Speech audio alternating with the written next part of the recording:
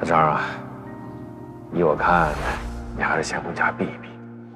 秦所，他们不讲理，我不能不上班啊。我知道。你看他们这么闹下去，你还怎么上班啊？听我的，先回家避一避啊。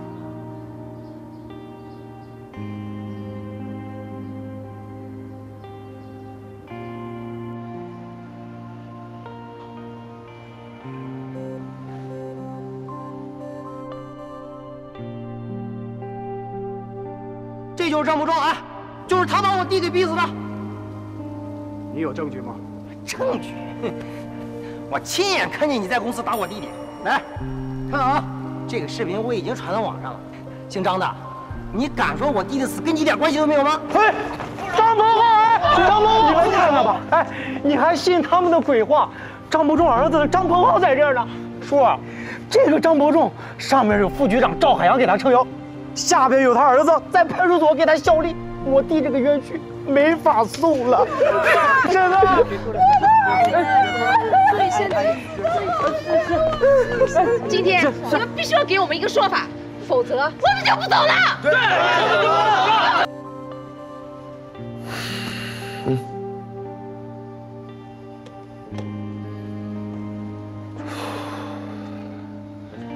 说说吧，出什么事儿了？ 没事儿，秦总让我在家休息休息，避邪。是因为侯尚东自杀的案子。侯秘书一死，所有人都默认了我爸就是凶手。他们在我的普法视频下留言，他们根本不了解实情就骂我爸，指责他。 但是我知道，肯定不是他。他之前让我回去替他管理公司，是我死都不愿意回去，他没有办法才把这些事情交给侯秘书打理的。结果变成现在这样的局面，我在想，我是不是该回去帮我爸了？ 张鹏浩，你知不知道这是哪儿？市局啊。你知不知道你是干嘛的？我是警察。那你回去是帮张伯仲还是帮你爸？这有什么区别吗？帮张伯仲要按照警方的办案流程走程序，如果是帮你爸，你就不能以警察的身份，要脱掉身上这身警服。我问你，你真的要脱掉身上的警服去帮你爸吗？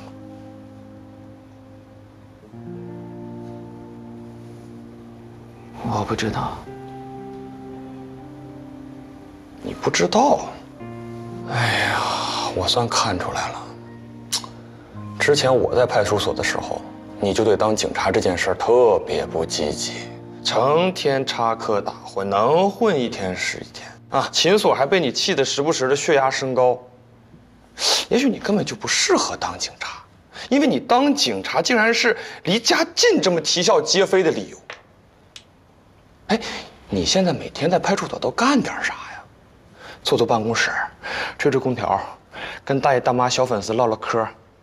就你还想帮你爸处理刑事案件？别逗了！哎，你是不是想借着帮你爸处理案件的理由不当警察呀？夏天，麻烦你对派出所民警尊重一点。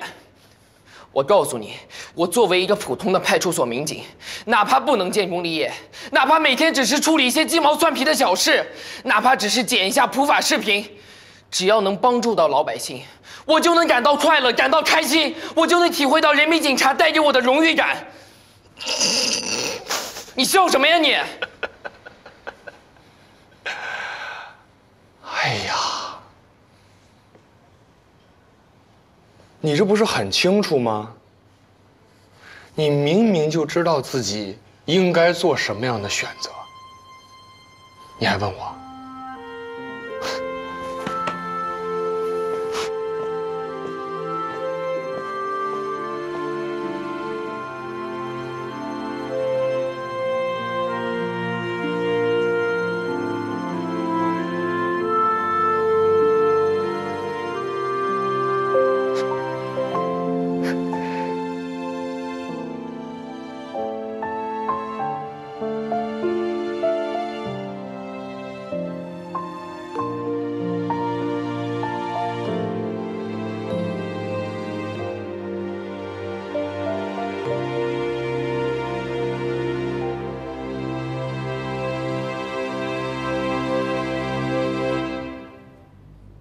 张伯仲，你现在还处于调查期间，调查结束之前，你不能离开东州，要随时配合调查。先送您回家吧。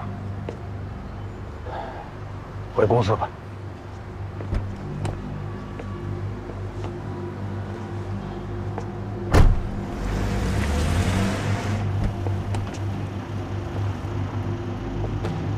董事长，你受累了。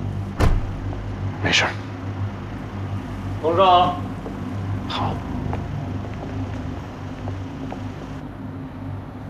最近公司有什么事儿吗？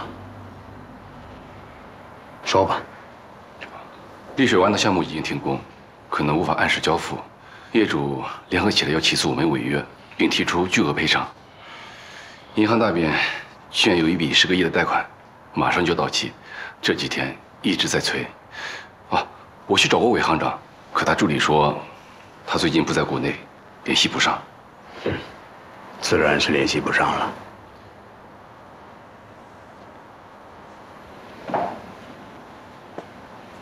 现在公司账户上还有多少钱？说吧。公司账户的现金流已经断了。董事长，这些事情啊，全赶在这2天，我们谁也做不了主啊。幸好现在你回来了，还有您尽快拿出主意的好，越拖越麻烦。那没你们了，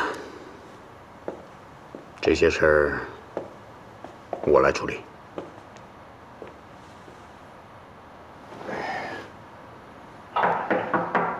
进来。董事长，振东集团董事长梁振来了。我说您下正忙，但他坚持想要见您。我前脚刚到，他后脚就来了。来者不善呐。要不，我还是把他推了吧。别。像他这种人，既然决定来了，你就撵不走他。让他进来吧。都在呢。方董事长，听说你受了点惊吓，我过来看看你。毕竟咱们是老熟人了，不能失了礼数，是吧？你们先出去吧。好。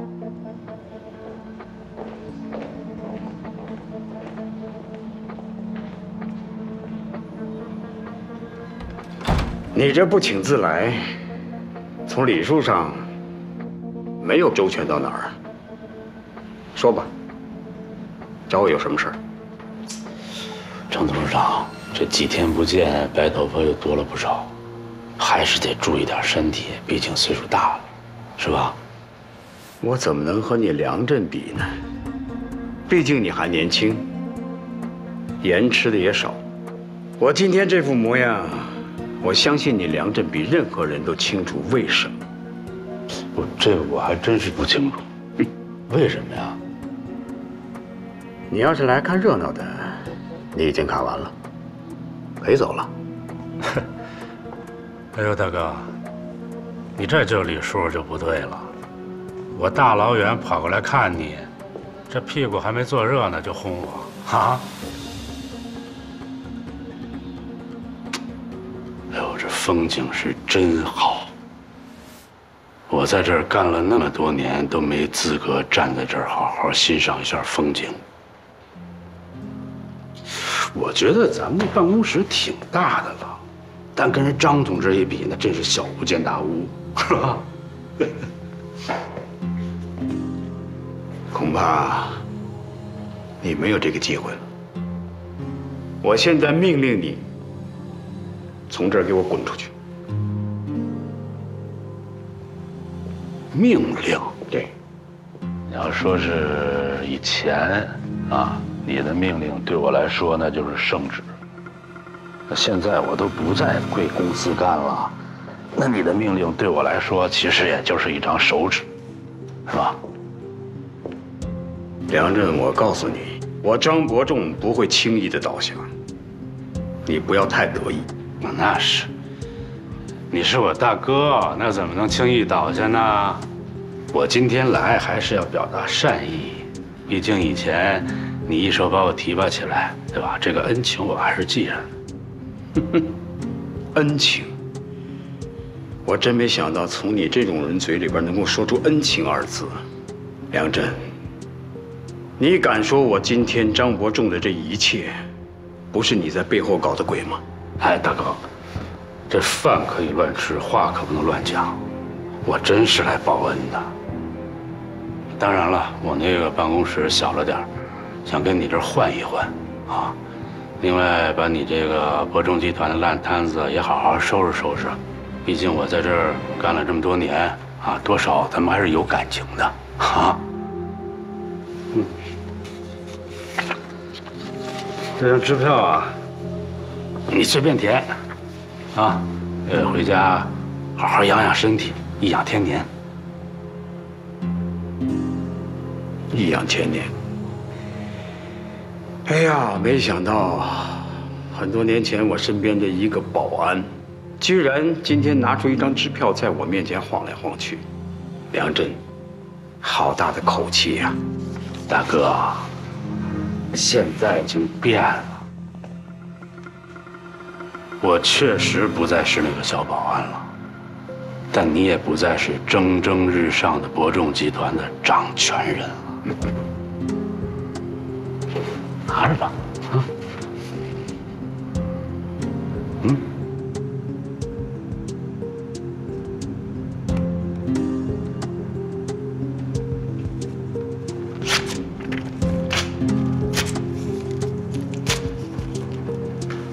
我告诉你，梁振，你这种人不配坐在我办公室里。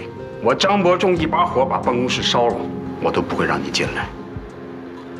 大哥，你就算不为你自己想，也得为你手底下那些员工着想吧。人家可都拖家带口，等着养家糊口呢。你说你怎么那么自私呢？得好好考虑考虑啊！这是你唯一的机会。说完了吗？说完了，立刻从我办公室滚出去！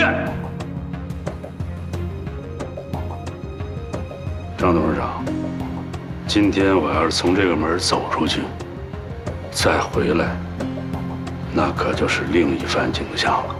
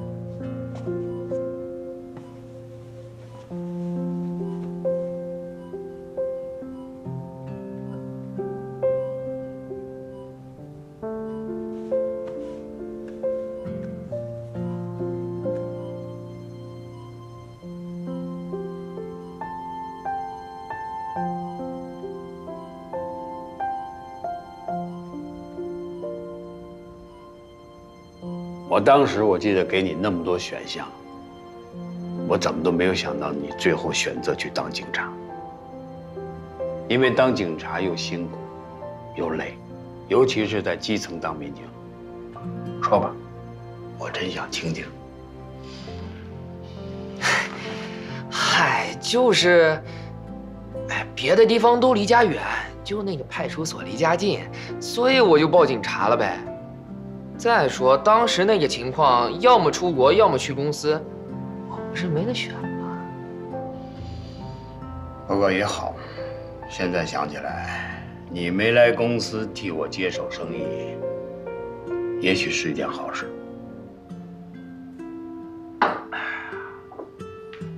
爸，公司到底怎么了？没事儿啊，公司的事儿你就别管了。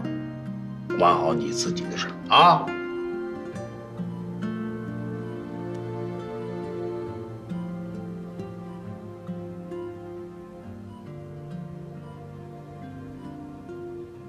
张伯仲儿子真是警察，哦，那这么说，网上传的都是真的了？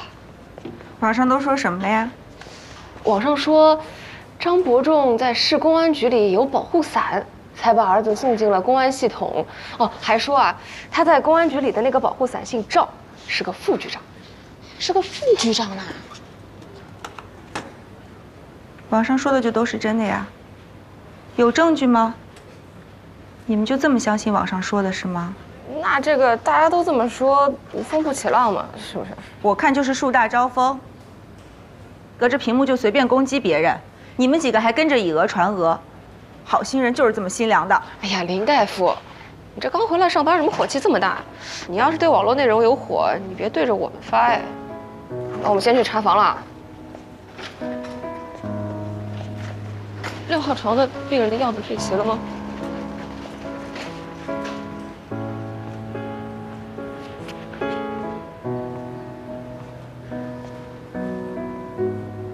林大夫，我爸现在什么情况？病人本身身体就比较虚弱，加上又受到严重的刺激，导致颅内血压飙升，险些就造成脑溢血了。但是还好，目前血压已经控制住了，只是病人千万不能再受到任何刺激了，否则后果不堪设想。那有什么办法治疗吗？只能休息，好好静养。我知道了，谢谢。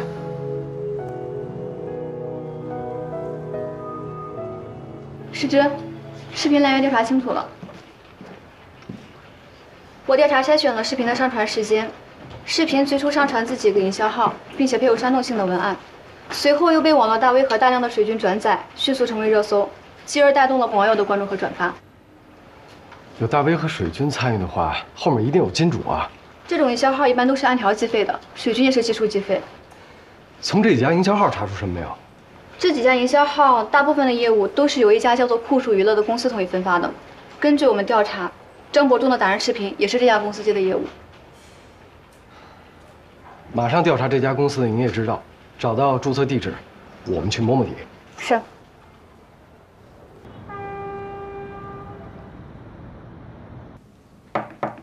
谁啊？哎，你们是？这里是酷暑娱乐吗？是啊。哎，你们来干嘛？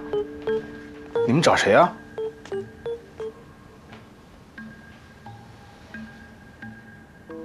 佳佳呀，我们是鹏哥推荐过来谈合作的。佳佳？佳佳是谁啊？你不认识我们佳佳呀？我们可演了好几部戏了，居然不认识我们佳佳，这说明我们之前找的推广公司太不靠谱，花了那么大一笔钱，网络上连个响声都没有。你们肯花钱，外面大的营销公司多的是，专门找到我这儿来，恐怕是有什么难处吧？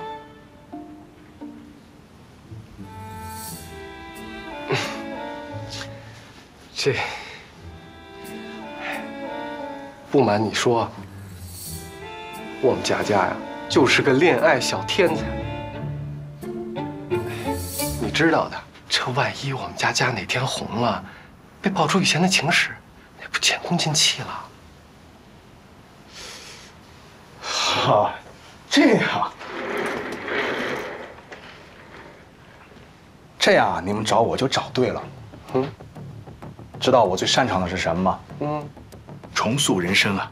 污点我能给您洗白了，失败我能给您扭转了。只要不差钱儿。我们佳佳呀，是想找一个长期的合作伙伴。你知道，捧火了容易，但未来维护起来可是很费心力的。行不行啊？这个啊，您大可不必担心。我呀，有上千人的团队，绝对长期保证佳佳在网络平台的口碑。原来如此啊！哎，您别看我这儿没什么实际的办公场地啊，但是我是专业的。我有很多经典案例的。哎，那个著名的小说《寻妖斩》最早就是我们带起来的热度。我可是人送外号“百万水军大都督”。你说的这个我们略有耳闻，不过，你知道后来那个小说的作者因为非法制售淫秽色情毒物被拘留了吗？这个我不知道。哎，但是不影响那本书依旧很火吧？哎，证明我们公司的实力。啊，对。不顾事实真相，就算虚假言论，你们也参与造谣吗？这个您就不大懂了。这个世界，谁还在乎事情的真相是什么呀？有趣的事情，那才是真相呢。哎，您说是不是？比如，放出不实言论，诬陷张伯仲，分赃不均，杀人灭口。这可不是我说的呀。再说，这不犯法。你知不知道，在网络上造谣达到一定影响力，已经列为违法范畴了。啊，对了，文件都已经下来了，马上就已经开始实施了。你什么意思啊？我是市公安局网安支队的。别打我！哎，你们干什么呢？放开我！我们现在怀疑你网络造谣。你们有什么证据证明那些是我做的呀？我要找律师，我要告你们！叫人来把这些电脑都搬走。别动我电脑！要动我电脑的话，拿搜查令出来！闭嘴！还百万水军大都督，我叫你再都督！那些帖子是你转发的？是我转发的。哎，可是我只是文字的搬运工。那营销号上的视频呢？也是我传给他们的。谁让你发的？我不知道。给钱发帖，这都是网络交易，不问姓名，这都是行规啊。不辨真伪，恶意发帖，你有想过受害人张伯仲的感受吗？你看，张伯仲把他秘书给打了，说明他们之间有矛盾呀。侯秘书转头就死了，那他嫌疑最大呀。这事儿肯定跟他脱不了关系。你有证据吗？啊，没证据就往他身上泼脏水啊？找证据是你们公安警察的事儿，关我什么事儿？再说了，他要是真白，我就是往他身上泼点脏水，也污染不了他呀。之前不是还传说他和赵海洋官商勾结的事儿？哎，你这造谣能力可真是张嘴就来啊！我问你，之前诬陷张伯仲与赵海洋有利益关系的虚假消息，是不是你放出去的？是不是同一个人指使？我不知道。我实话告诉你啊，你现在已经涉嫌网络造谣诽谤他人。如果你再不说实话，这些处罚都会落在你一个人的头上。你知道这个责任有多大吗？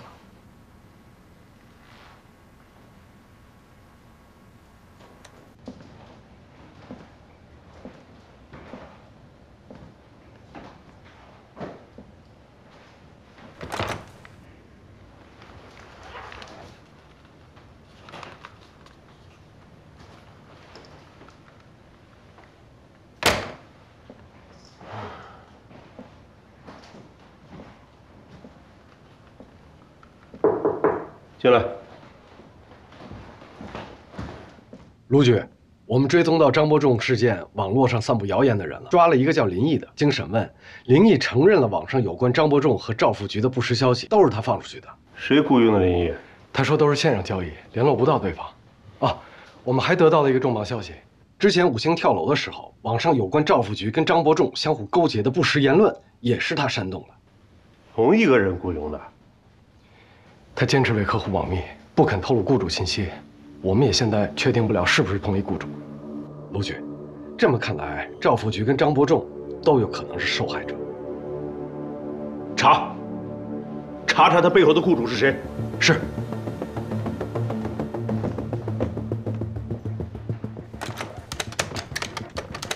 喂，冯组长，我是卢洪权。这整个就是咱们这个地下工厂基本上都完工了。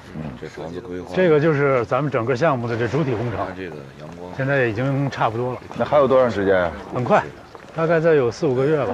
啊，我挺喜欢这种折戟的解释。怎么样，刘副市长？你说咱们的人怎么对这个工程进度还满意吧？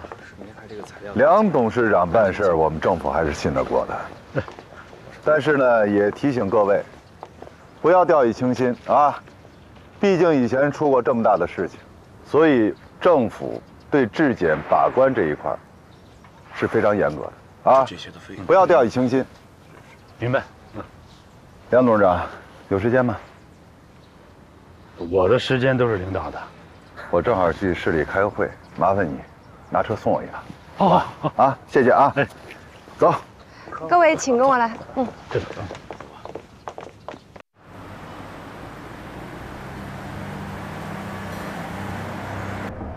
刘大市长在众目睽睽之下上我的车，肯定是有什么急事儿吧？侯尚东的事是你干的吧？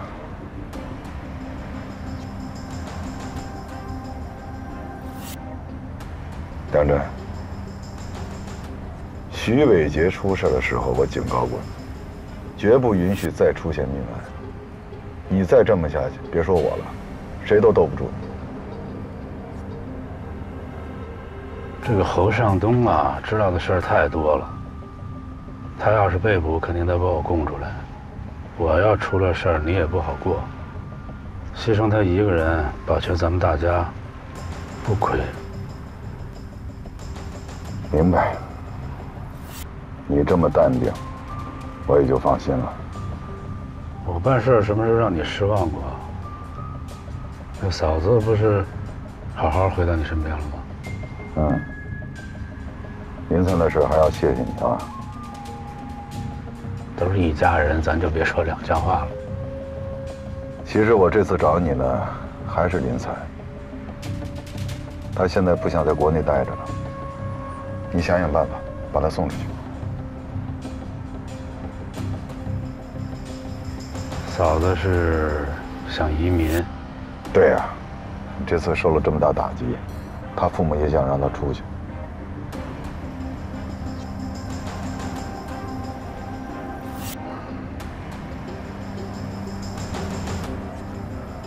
说实话啊，就你走上仕途，虽然是他父母帮的你，但你真正走到这一步，最终还是靠了你自己。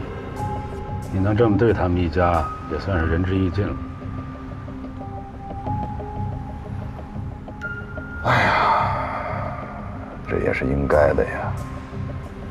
再说了，林灿这个人这么要面子，你这不前2天，这医生跟我说有可能得了抑郁症了，整天寻死觅活的。他想出去就让他出去吧，这样也挺好，我也能安心工作。否则这3天2头闹的呀，谁都受不了。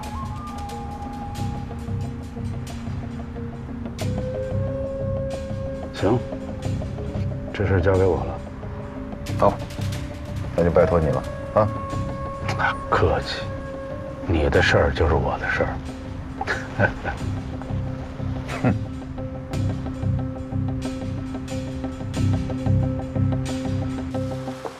林灿要是走了，刘副市长在咱们手里的把柄就少了一个。你真以为是林灿想走啊？您的意思是刘副市长在铺路？那林灿移民的事儿，咱们就更不能办了。该放的就得放，这样抓在手里的才能更牢。可毕竟林灿跟他已经离婚那么久了，想要把咱们输送给林灿的利益安到刘广胜的头上，并不容易了。刘广胜就是这么打算的。董事长，咱们也该铺路了。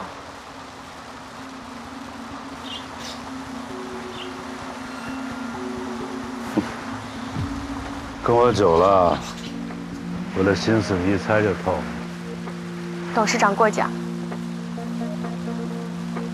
哎呀，王超那边怎么样？他嘴严，知道该怎么办。我也已经把他的父母安顿好了，但最近大牙好像出了点状况。他又惹什么事儿了？他在国内重新开放了赌博平台，平台1周内盈利近1000万。哎，我跟他说过多少次了，他怎么什么小钱都挣啊？你让他赶紧关了，别再让人盯上。我马上通知他，让他见好就收。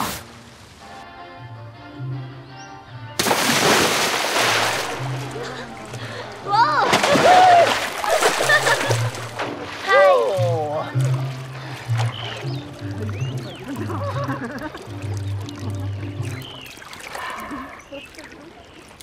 童妹妹，怎么想哥哥了？老板让我通知你，马上把赌博网站关掉。最近东州不太平。哎，董事长这么忙，就不用操心我这点生意了。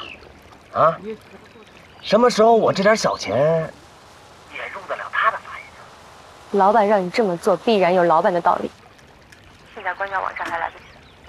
让我扔掉吃饭的家伙，那他来养我这帮兄弟啊？啊，童妹妹，你好好劝劝他们。现在的境外很安全，蓝天白云，美女与野兽。哎哎！童妹妹，你说这赌资到了境外，那就是我的钱。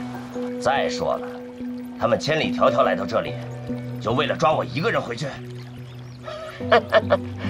那还不够补贴他们机票钱呢，有什么用呢？是怕你被抓了以后口无遮拦。真晦气！来，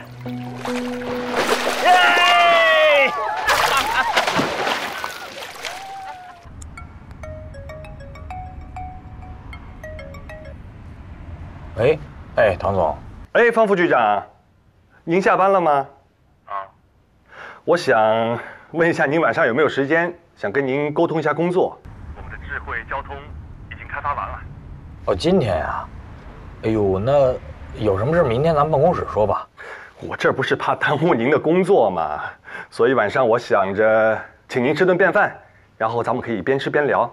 哎，就在那个振东酒店，您知道吧？离你们那儿也不远，您就别推辞了吧。哦，振东酒店是吧？啊，那这么着，你在那儿等我，我马上过来啊。好嘞，那我在这等您啊。哎。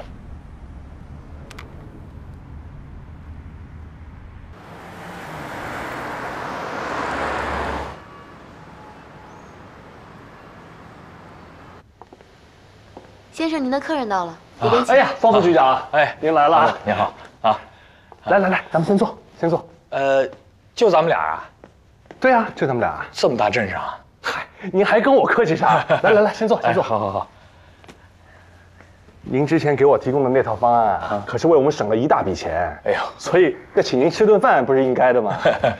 哎，正好，我刚刚改完，您看一眼啊。好。你看，你之前跟我说的那几个主要的路口的信号灯都已经更换成我们的智慧交通系统了。哎呦，太好了！你看这套系统啊，就能缓解周边路口的交通压力。对，好，哎，您再给我多提意见。唐总，哎，梁董事长，你也过来了啊！我在隔壁招待朋友，听说你在，我过来看看。哎呦，你太客气了。哦，对了，我得给您郑重的介绍一下。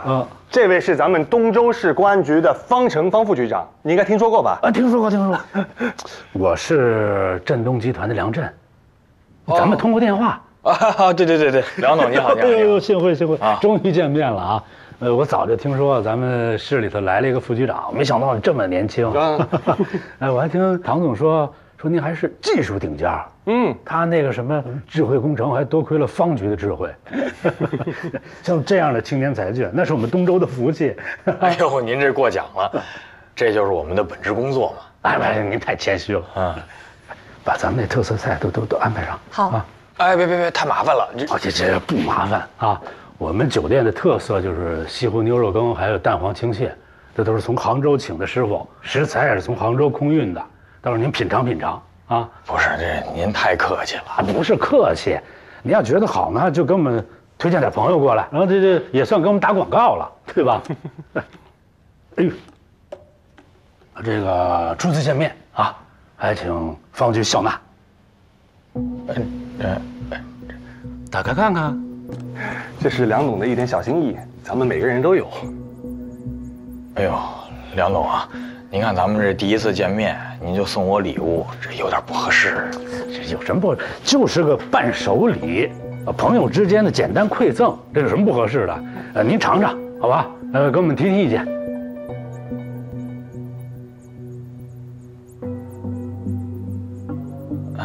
那就谢谢梁总了。哎，那一块儿坐下来吃吧。不了，那个我那边还有朋友啊。方局，咱们就算正式认识了。好，多关照，常联系。好，那您忙。没有啊。梁总您先忙啊。对，来，方局啊，咱们坐。好，就是想啊。看看能不能再给我们提一下意见，有没有什么要改进的地方？梁总这个人啊，特别豪爽，特别好交朋友啊。他年年都是我们东州市的优秀企业家。来，咱们边吃边聊。好。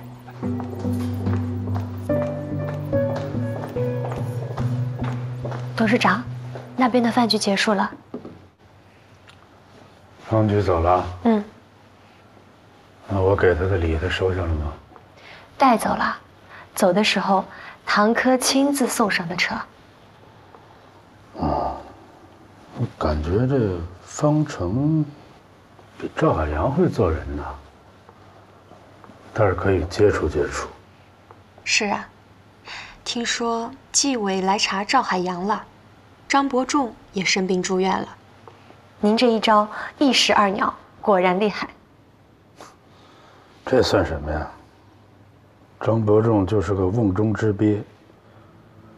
从我离开伯仲那天开始，这一切就已经注定了。只不过这戏才是刚刚进入高潮。那接下来您打算怎么办？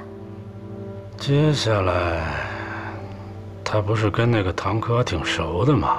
啊，园区的智慧交通和智能安保系统，方程既然那么关切。那就有文章可做了。再厉害的人，在您的公事面前，不还是一样毫无还击之力？上次见面的时候，他还是意气风发，还拿把车钥匙来调戏我。就是不知道今时今日，他还有没有往日的精神抖擞。戏码是越来越精彩了。我得亲自看看。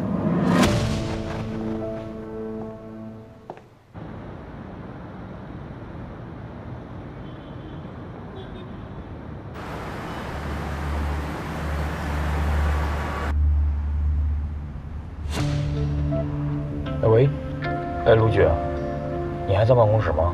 我有事情向您汇报。过来吧。好。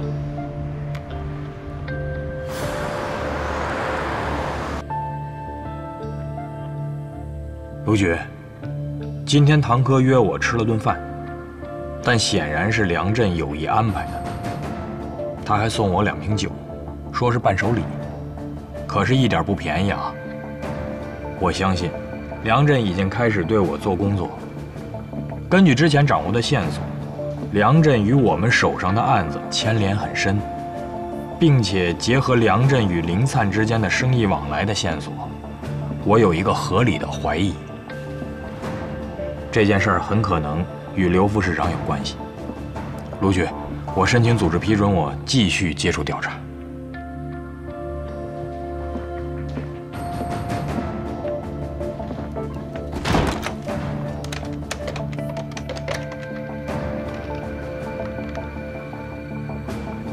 你好啊，彭组长，是我。是这样，刚才我们的副局长方程同志向我汇报了一个情况，我觉得有必要向咱们纪委反映一下。根据法医确认的侯秘书死亡时间，张伯忠没有不在场证明。他说当时自己在家，但保姆和他儿子都不在。那有证据证明侯少东的死跟张伯忠有关系吗？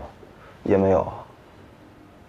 江凯，郭队，是吧？好，这是我这几天调的监控，你看看这个人是谁？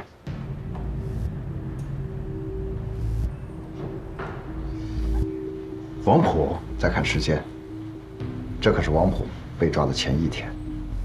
但是这个王普可从来没有交代过他跟侯尚东有私交啊，所以这就是奇怪之处。这个王普对侯尚东家周边环境是非常熟悉，这说明王普绝不是第一次到侯尚东家所住小区。那这么看来，这个王普就从来没有说过真话。所以，我要再次提醒王普，如果他们俩有关系，那张伯仲和赵副局所说的，有可能是真的。那咱们分头行动，师傅，你带人审王普，我带痕检的重新勘察一遍侯尚东的死亡现场。